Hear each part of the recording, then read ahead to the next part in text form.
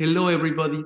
My name is José Navarro-Betancourt, and I am the scientific director of quadraScope, a venture capital fund that invests in early stage companies that aim to reverse aging or enhance health by targeting the mechanisms of aging.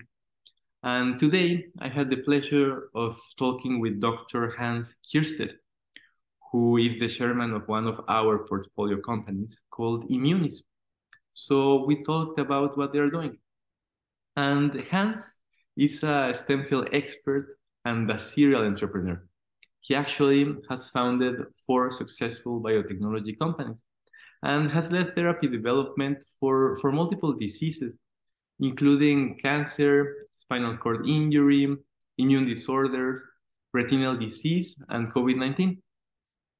He is a former professor of anatomy and neurobiology at the University of California, Irvine, where he co-founded a multi-million-dollar stem cell research center.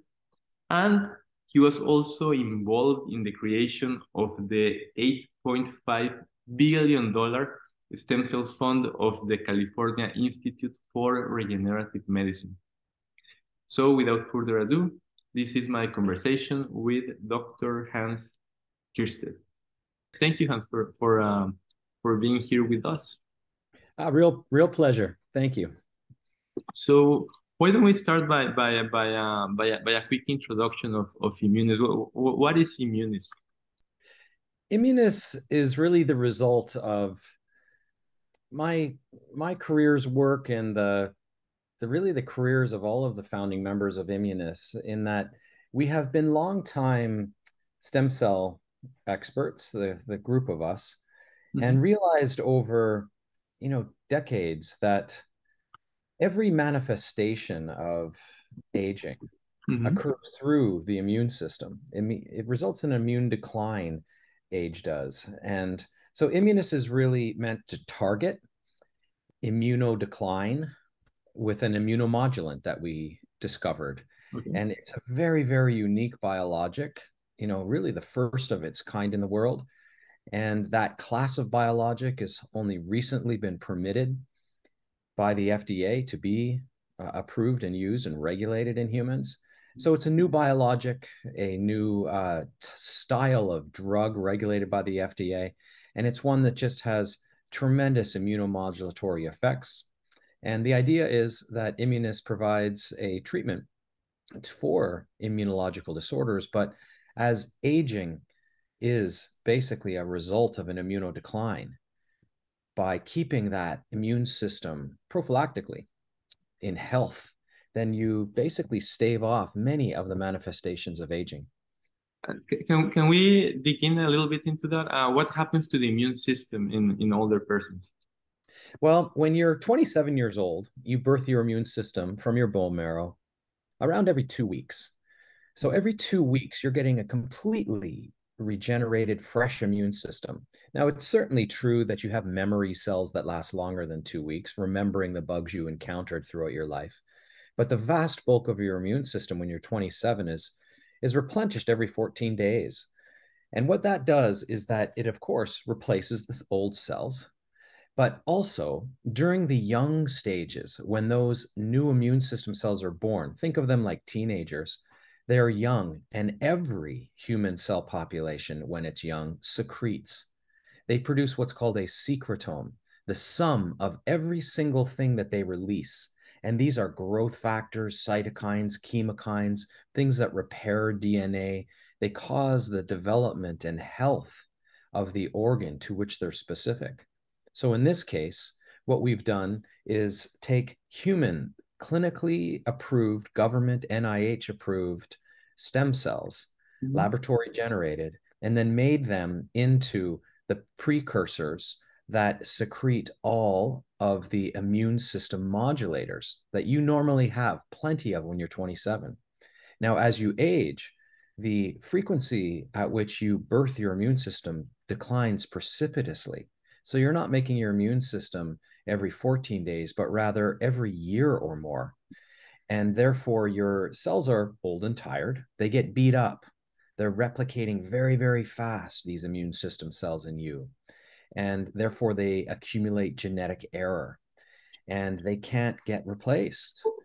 And what's equally important is that they are no longer bathed, surrounded by these nursing factors, this secretome that their young progenitors make. Because you're birthing your immune system less frequently, you have fewer young cells that are secretory. So the old cells in an older person are, they're old and tired and they've got no help. They've got no nursing help. They don't have any factors to fix their DNA, make them young, help them migrate, help them divide, help them normalize. So what happens as you age is you get an angry immune system. It doesn't grow quiet and still. It actually grows autoimmune. It starts like graying the lines between self and non-self. Mm-hmm. And with age, every human gets attacked by their own immune system. It's very much akin to COVID-19, actually.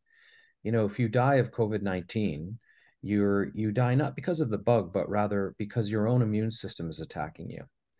The immune system can't recognize the bug, COVID-19, the SARS-CoV-2. And so it gets angry and it's hyper and it starts releasing pro-inflammatory factors, dozens and dozens of them, that drives the rest of your immune system into a state of hyper awareness, hyper vigilance, as it's looking for the beast that's causing it harm, but it never finds it. And the deleterious effects of an overactive, uncontrolled immune system are as bad as death. And less than that, autoimmunity, less than that, advanced aging. It's all bad. Mm-hmm. So Immunis is really creating an immunomodulatory. It's very interesting that this this drug is a secretome, and it's worth just spending just a moment on that. Mm-hmm. Our entire drug system, the regulatory agency of every country like ours, the FDA here in the United States, every country has their own regulatory FDA, if you will, and they have all been built on a model of single active ingredients because they're easy and they work. Every drug you've ever taken has gone through this type of rigorous FDA oversight, and you can control. Like if you take that active out of the treatment, you fail to see the effect. If you put it back in, you see the effect again. Very easy to experiment with. It was only recently, about 5 years ago, that regulatory bodies throughout the world created a new class of drug, the secretome, consisting of hundreds of factors. And in our case, the natural secretory set that is immunomodulatory. And for an organ like the immune system, it's really scientifically, theoretically, and practically what we've seen in the past is that it's hard to regulate this extremely complex organ, your immune system, with one single active. Mm-hmm. Our immune system is hundreds of pro-inflammatory and anti-inflammatory things.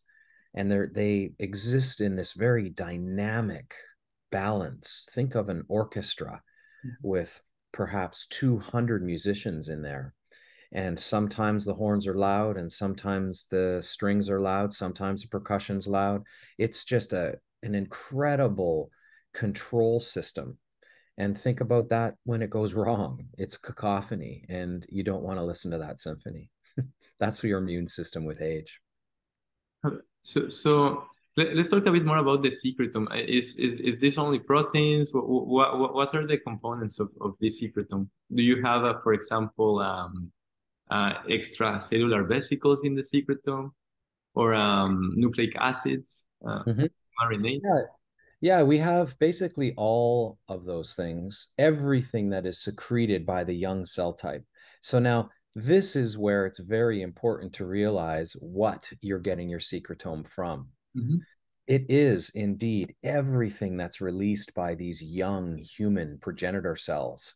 Now, if you have young human progenitor cells that are stem cells, for example, that make every cell in your body, well, their secretome is it's irrelevant. It's just simply irrelevant to immune modulation. Or if you're trying to fix the heart, it's irrelevant to cardiomyocytes. If you want to fix the heart, you need heart precursors, cardiomyocyte progenitors, cardiomyocytes, in their young stages that secrete a tissue-specific, a tissue-relevant secretome. So in our case, we are generating a milieu, the full natural secretome that contains all of the pro and anti-inflammatory agents and modulatory agents. It is truly a symphony of factors, and we don't mess with it. We don't add anything. We don't take anything away. This is all human.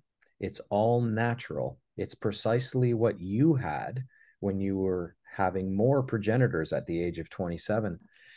We have determined through looking at that secretome that there's nothing bad in it. There's nothing like an inhibitor of tumor suppressors, which would be bad. That would cause tumor growth.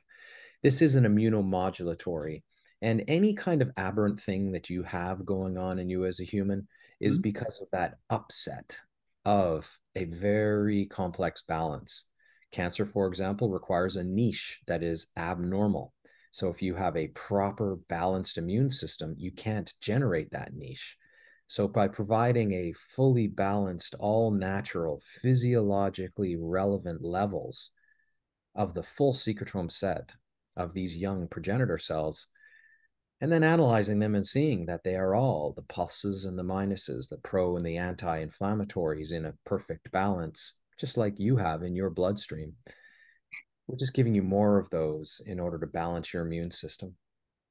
So how do you isolate the secretome? Presumably, you have to grow the cells in a bioreactor. Do you have to stimulate the production of the secretome? Do they just release it naturally? All young cells will produce a secretome naturally. Every single young cell of all mammalians. Okay.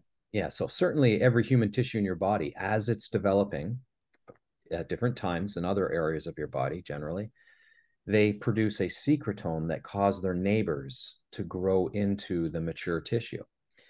And our laboratories, my labs, and the folks that work for me over the years, we were the first in the world to take human stem cells and make them into a high purity population. So we started out by making human stem cells into a very particular type of spinal cord cell. Now, this was quite a while ago in my 20s. And when I first started at the University of California at Irvine. And we basically, I procured human stem cells and was the first in the world actually to procure anything for the central nervous system. I'm a neuroscientist.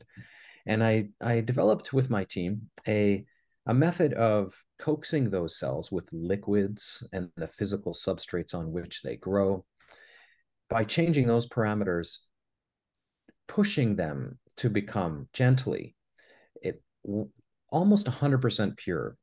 I believe the number was 99.6% pure of a particular spinal cord cell type called an oligodendrocyte, which we transplanted into rodents and then in humans, and showed that it stopped the cavity formation after spinal cord injury, it repaired, and it actually restored full use of arms, motor and sensory, to full quadriplegics. A really very meaningful treatment. Learned a lot from that treatment, and that spinal cord injury is a small market indication. So even though we took that thing right through clinical trials into phase 1 and begun phase 2 efficacy testing, there was no big pharma, no large corporations that would get involved because spinal cord injury is a small market, about 18,000 people a year in the United States, roughly. Depends on how you classify. But it's too small for big pharma. It doesn't make $1 billion annual market or more. So it was hard to develop in its later, more expensive stages of clinical trials.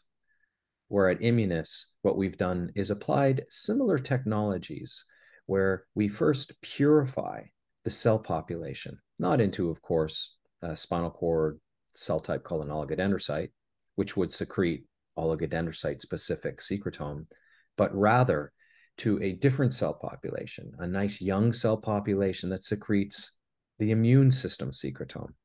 So, in my past, we have done liver, heart, motor neurons, cardiomyocytes, human skin precursors. For this particular story at Immunis, we've done something that's never been done before. We generated a high purity cell population, about 99.6, 99.8% pure population that secretes every factor relevant to immune system development and health. And that's our product. So going back to the FDA that recently allowed the use of secretomes, we know that Immunis recently began a trial to treat Yes. muscle atrophy. Can you please tell us about this indication and the process of working with the FDA to get to this point? Yeah, I'd love to. I'm just delighted. We are so excited to be in humans now. It's just it's a wonderful thing to be able to help people. And it's one thing helping a mouse. It's another thing entirely helping a human. And I can't tell you how overjoyed we are to have worked successfully with the FDA to have this approval. Working with the FDA is expensive and it is slow. However, if you look back on all drugs, those that go through the FDA or those that do not in any country, you will see that the drugs that go through the FDA have greater value. And therefore, they are picked up and funded by venture capital organizations and then big pharma and partners. They are the ones that go public, or maybe a private equity firm helps them out. But the point being, they are validated. They're validated because they are regulated by a body. And yes, it takes more money and some time to do that, but it has been proven that those drugs that go through a regulatory body like the FDA reach the greater number of people faster. And that's because of the irrefutable evidence that one has with the scrutiny of the FDA. So it's tricky, it's expensive, it's hard. One might be tempted to go out and say, I'm going to go to a country that isn't regulated, where this drug is not regulated, and just start shooting up humans and see what happens. Mm. But even if you have the best drug in the world, a complete blockbuster with no side effects and all the efficacy you could ever dream of, I tell you, another drug going through the FDA will reach the greater number of people the fastest. And that's because it accrues validation and value, monetary value. So I can't underscore that enough. It's difficult, but all that means is that you've got to get experts. Everything in the world is difficult. We live in a very, very complex society, very, very sophisticated, where people are highly educated and or highly specialized. And really what you have to do is just take that on. You must go through the FDA for these drugs for the safety of humans, first and foremost, but also, it's a fiduciary responsibility that you have to all of your investors to do this the right way. So we applied to the United States FDA after a great deal of work. We iteratively went back and forth with the FDA saying, what do you think of this? And what do you think of that? And they provide excellent counsel. You could complain and whine that it takes months for them to get back and then reply, etc. But all that means is that you have to have your act together and start early, ask the right questions. We convened groups of experts looking at various indications.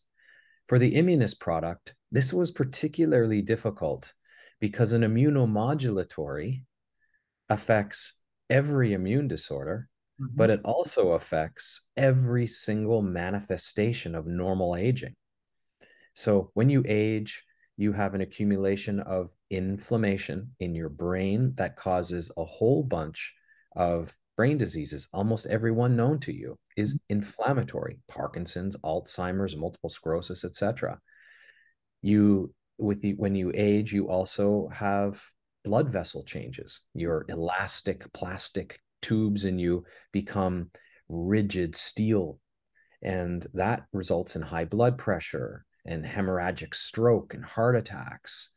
Your muscles, again, every human, their muscles also shrink. It's called sarcopenia when you're older, but it's basically muscle wasting. Everybody has it. Every single person that ages has muscle wasting. The downstream effects of muscle wasting are extreme. You're having less blood flow because your muscles are tinier, not pumping as much. You're not doing as much exercise. That causes stagnation and buildup of things in your blood vessels that can cause occlusive blockage of the flow, occlusive strokes, etc. The release muscles release things that cause brain health. You start exercising less, it has a catastrophic effect on your brain. So there's all kinds of these downstream effects. Even diabetes is an immune thing. Your metabolism is partly immune. Hair loss is some immune system. Your skin thinning. It's extraordinary how many things are affected by one's immune system. So picking an indication was tough. We originally thought, let's go into immobilization injuries, like an athlete who has a cast on their arm, and proposed that to the FDA. And the FDA said, no, Okay. you should consider the risk benefit. We don't want to administer a drug to a group of humans that's going to recover anyways. Because when you get a cast off, your arm does recover with exercise, which you can do, and time, which you've got. And they usually happen in the younger populations that, generally speaking, they're out of their sport for a while, but then they come back. So the risk benefit just isn't there. Brand new drug, never before tested in humans. Do you want to test it on a population that's completely normal and will get normal? And the FDA says no. So, we then went to look at hip replacements, because if you need a hip replacement, you are immobilized. So, there's one. We could keep muscle mass up while we are, waiting for the patient to get a hip replacement. We were all excited about that. FDA loved it. But then we went out to orthopedic doctors that do these types of things. And they said, well, wait a minute. After they said, oh, love it. Yes, we need muscle. We need muscle to be kept strong in these patients before and after we do surgeries. But we are putting in synthetic materials like metal and coatings on the metal in to replace these hips and various surgeries. And we don't want to be messing with the immune system while we're putting metal in someone. Oh. And so we thought, that makes a lot of sense. That's a doctor's perspective, and it was correct. My point being here that one has to use focus groups of experts in concert with the experts at the FDA and in concert with the biology of the drug that you are developing, and look at it from multiple angles. And you look, you leave no stone unturned until you find an indication that has the least possible complications for the human receiving this new drug. So what we settled on was knee osteoarthritis. Now, we're not treating knee osteoarthritis. We're actually treating muscle atrophy using a patient that is suffering from knee osteoarthritis, several of them, of course. So if you have a muscle wasting, it is for certain a result of one of three things: aging, immobilization, or disease. Knee osteoarthritis has all of those things. And before a surgeon wants to get in there, perhaps move things around, treat a little bit on the knee, these patients are immobilized. They're older. People with knee osteoarthritis are generally older, so they are starting to have muscle atrophy because of aging. And then that is exacerbated by the disease and the immobilization of knee osteoarthritis, resulting in a situation where the thigh will shrink, in many cases, 1/3 of the volume in a month. That's a phenomenal rate of muscle atrophy. And what that does for human clinical testing is it means that we give our drug for only a very short period of time to people.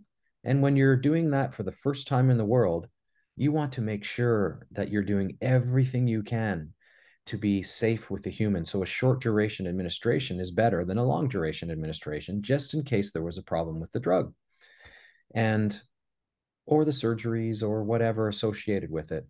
So we chose knee osteoarthritis for one reason of being the short duration of the drug application. And then secondly, we can see the signal. We can see the effect so quickly. So we get into humans, we administer this product, and we can tell within a month if their muscle atrophy is getting less, if it's less than what it normally would be without the drug. We also know that there are FDA-approved outcome measures for muscle strength and growth, volume. So that's good. So we can use FDA-approved measures to see if this works.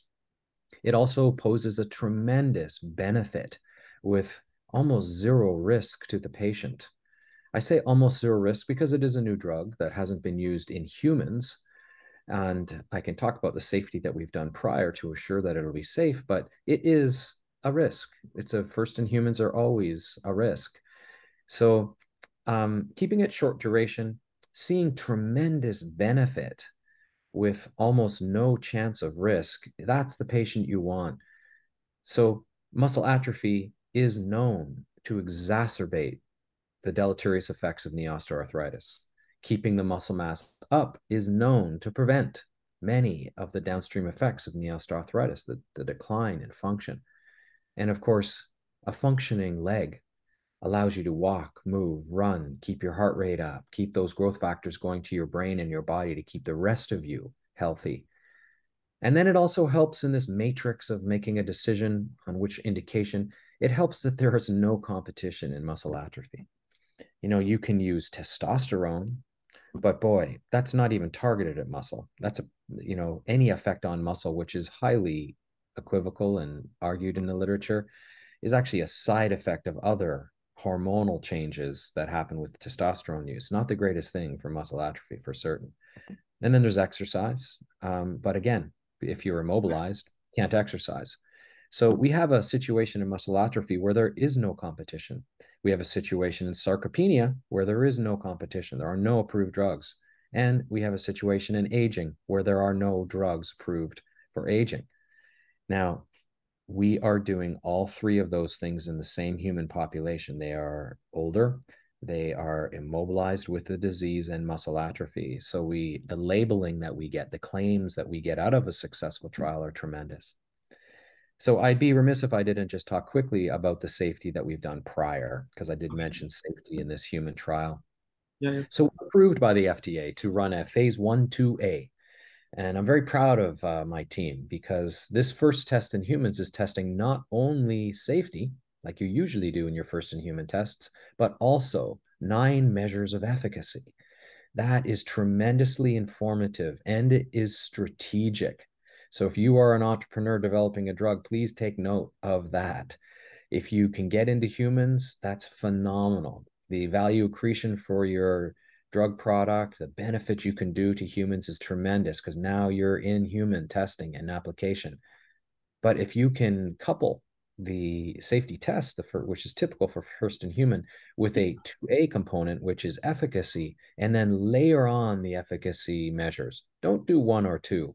Do 3 or 4 or 5, or in our case, 9. So that at the end of that trial, we are tremendously informed about safety and efficacy, and we are informed about which particular measure of efficacy shows the best signal to ensure that our subsequent clinical trials, which become more costly, are de-risked. So prior to doing this, of course, we had to show safety in animal models. So we handed this out to a third party, good laboratory practice certified FDA compliant group. And the FDA mandates that one does this. We can't control the experiment. We can't dose the mice. We just give the drug and help them outline the experiments, but they do them. So it's completely third party, double blinded. And we showed in those animals that there was no adverse events in any tissue, in any liquid in the body.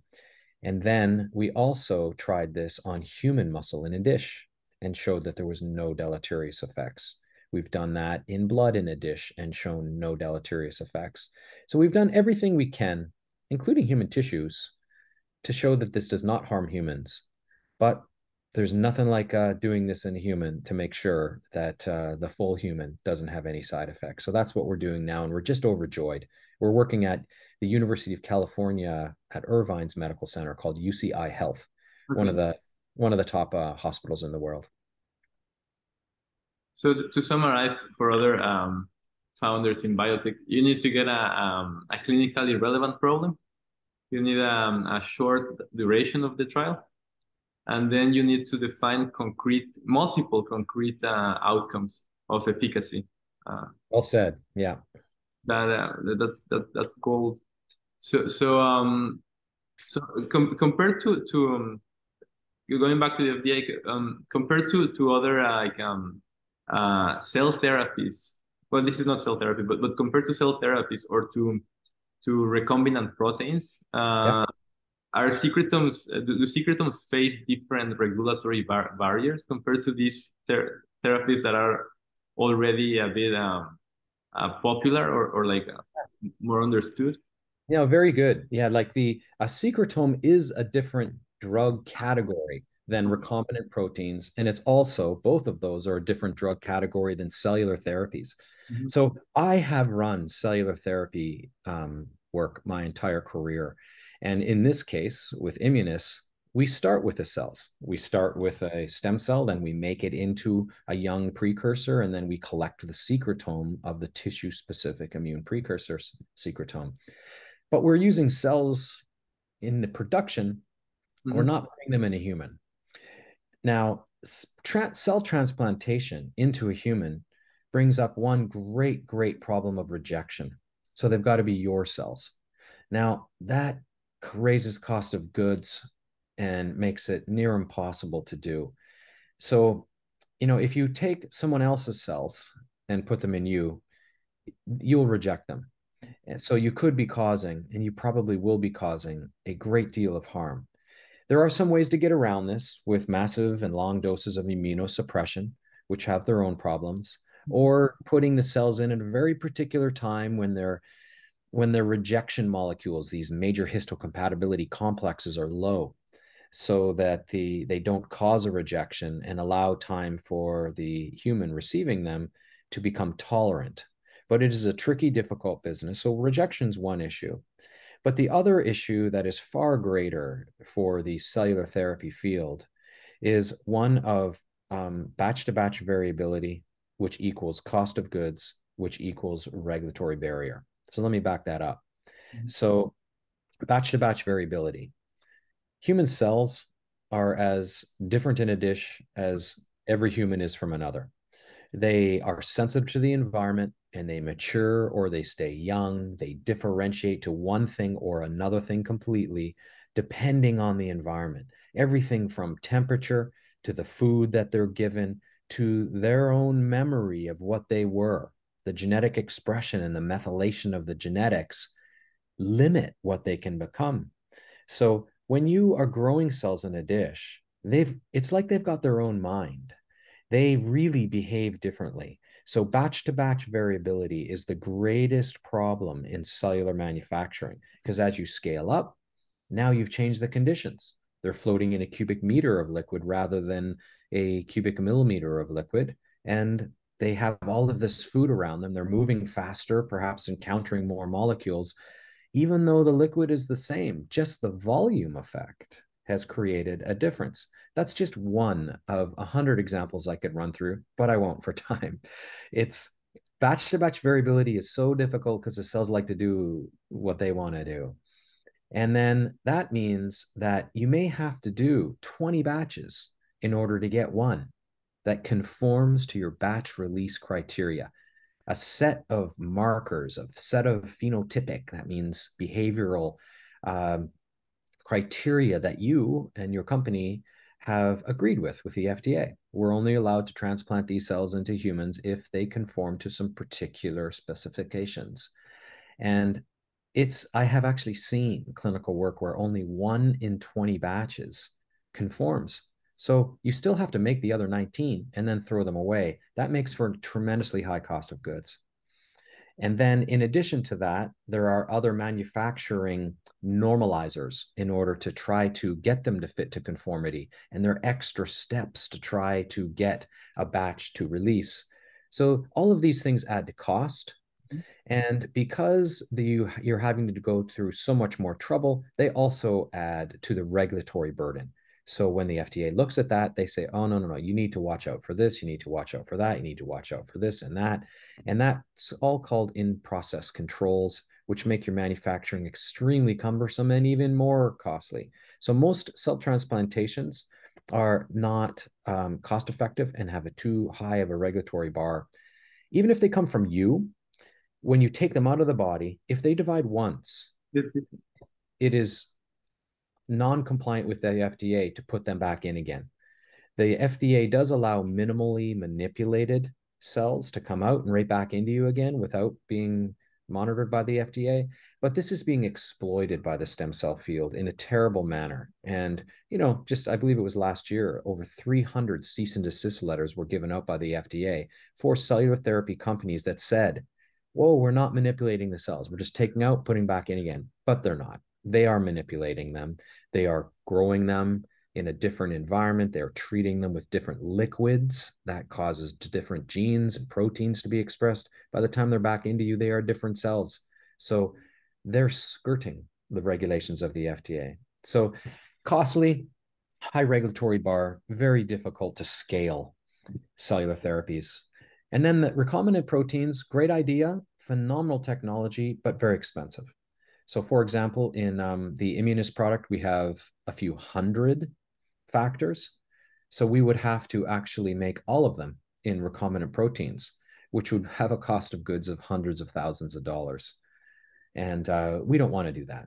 At Immunis, what we want to do is make a product that everyone can afford and very, very inexpensive so that even people of, less fortunate socioeconomic situations can actually get these drugs and stave off disease. So secretomes offer advantages in terms of price, characterization, and I guess standardization of the product compared to cell therapy and Yeah, it's very true. It's hard to get a secretome consistent because it means that you have to have a starting cell population consistent. But at Immunis, we are a team of scientists that have been doing this for a very long time. Several of my staff have worked for me for 22 years in the various companies that I have founded and started and sold. And that has resulted in just a tremendously skilled team with a lot of tricks, tools, know-how for manipulating human cells and growing them in a way that is consistent. So we can grow these young precursors in dishes by the billions in homogeneity. No cell is different, and what they secrete is therefore the same. And so we do this with multiple batches, as is demanded by the FDA before you move into humans, and show that we have extremely little variation in the molecules of one versus another versus another versus another, batch to batch. They don't vary. They stay in their relative concentrations and, importantly, physiologically relevant concentrations. It's highly unlikely that these things can cause harm because you're full of them. And we're not giving you any more than you had when you were 27.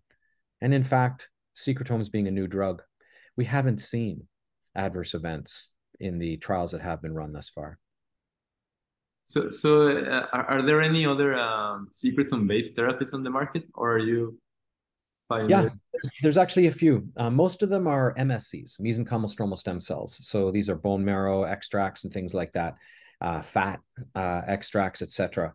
Almost all of them are actually transplanting the cells, but Mm, the benefit is known to be by the secretome because the transplanted cells die. This is something that the consumer population is largely unaware of. They think, for example, a stem cell transplantation is going to fill you full of young stem cells that are going to become the tissue that was lost. yeah. That is certainly untrue. What they do is die. But before they die, they secrete factors because they're young. If they're young, some groups are not putting young cells in and they really just don't do anything. Others are putting in a younger cell population mixed with older. So you have death factors and, free oxygen radicals and things like that that cause harm. It's very, very important that you use caution when looking at the stem cell sector. I've been in it my entire career, and where, you know, 15 years ago when it all started, maybe 99 out of 100 stem cell techniques were snake oil. We're still down to about not 7, 8, 9 out of 10 are snake oil. So it's a tricky field. It's certainly real, but one has to wade through a lot of fantasy and nonsense to get to the real goods. So uh, after Immunis is pursues the muscle atrophy indication.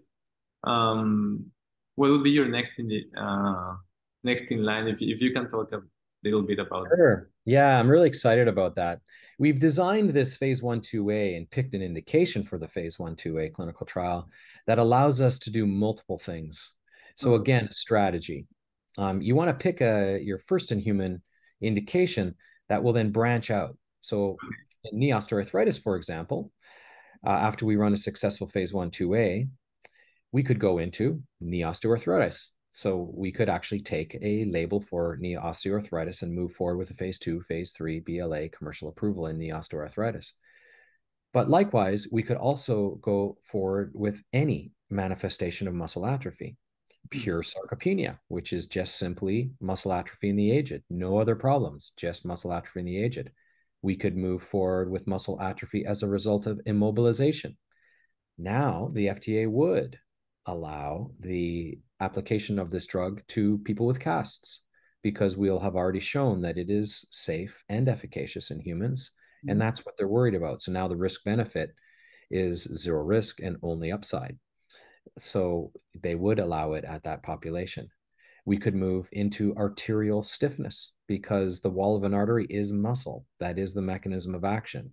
So very small logical leap to move forward and to try to prevent arterial stiffness. So we are looking now, we are actually calling focus groups now. We expect to be finished this phase 1/2A clinical trial quite soon. It's only a 3-month study in full duration, and we've just started. So we expect to finish this thing quite quickly. And of course, we've got to watch the patients for a period of time afterwards, but we'll still have our safety and efficacy measures, and we can move on to phase 2. So it's interesting. The speed of the trials is fantastic for value accretion. It's fantastic for the ability, first and foremost, to help patients. It's great for a company. It's great for the pace. It's great for investors because of the value accretion, but it's hard on an operational level because at Immunis, we're just starting a phase 1 and we're writing our phase 2. We're having focus groups for our second phase 2. What are we going to get into after this? So we do expect to continue forward with knee osteoarthritis. It's a massive market. There's a huge unmet medical need, and the patients are, in my view, suffering unnecessarily the poor outcomes of the typical standard of care manipulations now for knee osteoarthritis.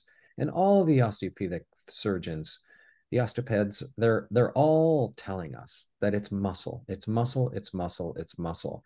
So if we can actually increase the muscle density and function, decreasing muscular atrophy in these patient populations, their prognosis after their KOA standard of care is orders of magnitude larger.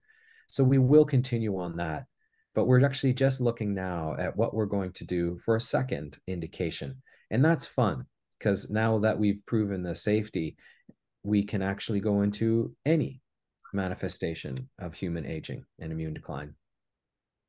That sounds fantastic. And maybe to wrap up, aside from secretomes or stem cell products, are you excited about any other rejuvenation treatments? Yeah, I really am. I think that there's a lot coming. Like I am particularly focused on the secretome world right now because of a couple things. One, the safety profile is impeccable. These are naturally occurring secretomes. You have in you, you just have fewer of those things with age because you have fewer progenitors.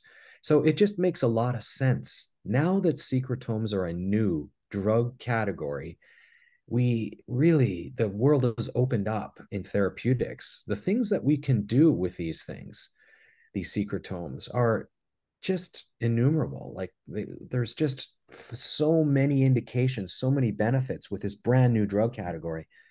We also see big pharma getting in here. So Biogen, Novartis, Eli Lilly have all jumped in to secretome space. So that's good to see. That's a basically a validation of the market and the drugability of the product style. And to see that big pharma validation of secretomes in concept Not in product yet because it's still early days, but in concept, they feel that they can scale that and sell it. That's very good. Big pharma is not all bad. There's a lot of negative on big pharma. I don't really share that because every drug you've ever taken goes through big pharma, and they do cost because there's so many failures out there. So I'm not going to really refute or support these big pharma critiques, but I tell you, knowing that big pharma has analyzed this sector and seen it to be exciting is a great validation for investors and entrepreneurs for the sector.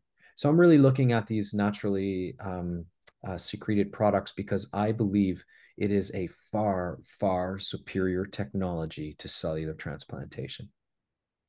And it sounds like it, and in terms of standardization, cost, it's It's an exciting field. It's like, I've always had a philosophy in all the drugs that I've developed, and they have been that philosophy is to mess as little as you can with the human condition. So I'm a stem cell scientist. You have cells that are usually inside of the body in this beautiful developmental nurturing environment of the beautiful majestic human body, which we don't understand. You take those cells out of that beautifully orchestrated symphony within a naturally growing human, you put them in a dish.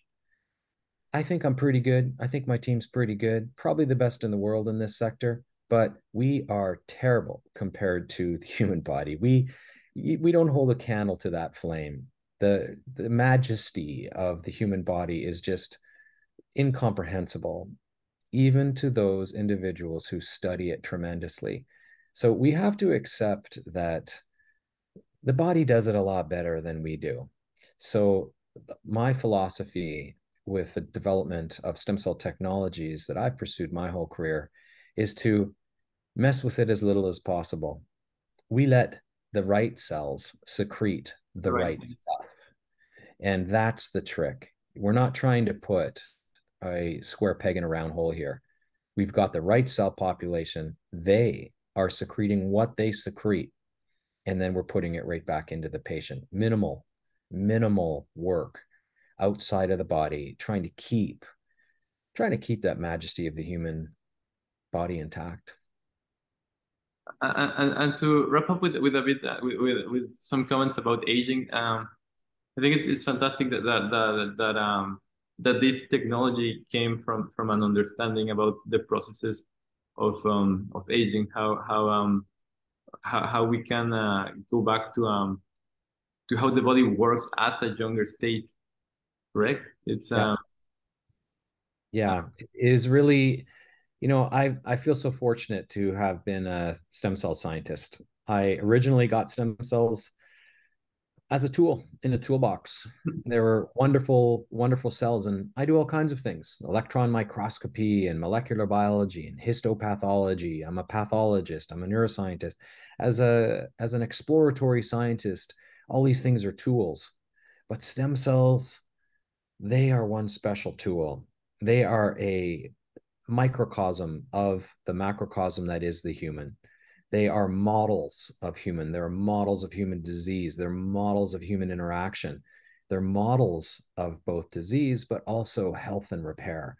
And by watching those cells, by studying those cells, our entire careers at Immunis, we're able to take advantage of some of the known norms, the things that we're certain of, and produce a product that is truly an immunomodulatory and therefore truly applicable to every manifestation of aging. that, uh, that's great. Hans, thank you very much for taking the time to talk with me, and I'm sure that this can help other entrepreneurs in the field and perhaps other investors too. Well, thank you, Jose, and thanks to quadraScope for the support that they've had for our community and Immunis. And I do welcome anyone with questions, queries, comments, challenges. Please bring it on. It's science is one where we stand on the shoulders of those that come before us and hold hands with everyone around us. So please feel free to reach out. That's it. Well, Thank you for listening, and goodbye. Thank you.